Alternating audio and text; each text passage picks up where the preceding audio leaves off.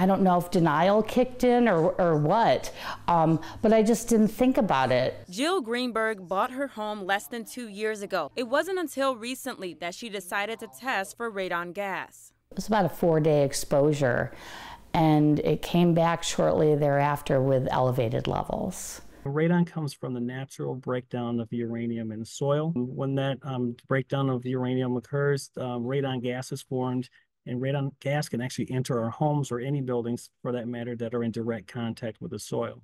Radon gas is a serious issue. It's estimated that out of every 4 homes, 1 tests positive for elevated levels. Radon is not an old home or a new home issue. It's an any home issue.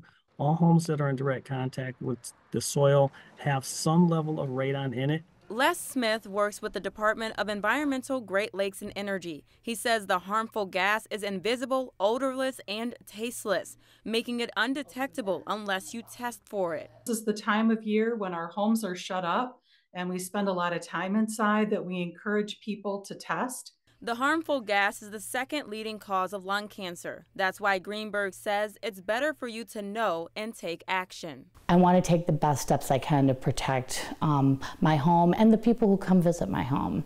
A place free of worry for you and others. In Lansing, Deanna Giles, News 10.